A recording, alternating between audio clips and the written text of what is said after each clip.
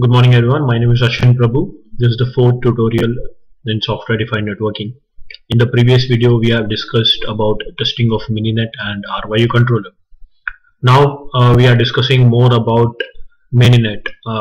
So if we type the sudo mn-h, it will be like a help option where you can see what all commands you can type while creating the topology. So if the very first thing which you will notice over here is the help option, which I just typed in over here, and then if you want a switch to be used, you can have either of these four options. By default it will take the open flow switch, and if you want to have a separate switch you can just specify like this: sudo mn switch. So if I want IVS, so I'll just specify IVS here and it will take this IVS switch. Similarly, you can do it for the other options. You can just specify -- controller and then specify. So in the controller part, you have an option of either selecting reference controller, a remote controller, Knox controller, or you don't want any controller, you can just specify none. Link, you can have a default link and you can have a TC. Topology, you can, while creating topologies, I'll just show it to you topologies in the next video, but for now there are five types of topologies. Linear, one is a minimal, then there's a reversed, single, and tree. Apart from this, if you want to have your own topology, you can take the help of this option, so -- custom, and then specify the file name, .py file, whichever script you have created for making a custom topology. You can specify over here. And in the last video we have seen sudo mn-c option, which will clean the topology and exit. So if you want to perform some test on the topology which you have created, you can use the -- test command.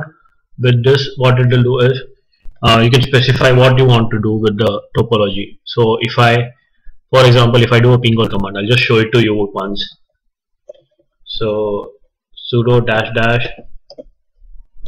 test pingall.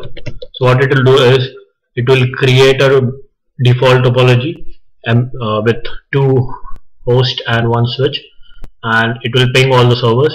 So once it is pinged, and if the ping is successful, it will show the results to you and the topology will be exited. I'll just run this. So you can see the net topology is being created. The ping command is successfully achieved, and once it is successful, it will stop the controllers. So it's like exiting from the topology. So with this you can have different options along with the topology creations. So what -x command here will do is it will form xterm for each node. Suppose in sudo mn command, basically here there are 2 hosts, 1 switch, and 1 controller. So if I do sudo mn-x, what it will do is it will open an xterm for each of these nodes after creation. So a topology is created here, and here you can see that it is creating a separate window for each of these. So you can connect host 1 directly, host 2, switch S1, and a default controller will be there. So controller C0. So like that, various options are there. I'll just exit this topology again.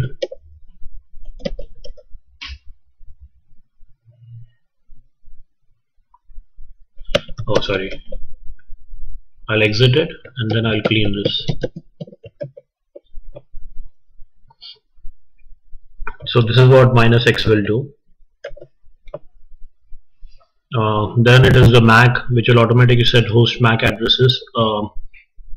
So if you don't set this option, what it will do is it will take MAC addresses, random addresses, and if you set this option, it will take addresses and put it in a numbered format, so it will be in a sequence. So if there are two hosts, the first host will have a MAC address of 1, the second host will have a MAC address of 2, and so on. This is the verbosity while we create a topology.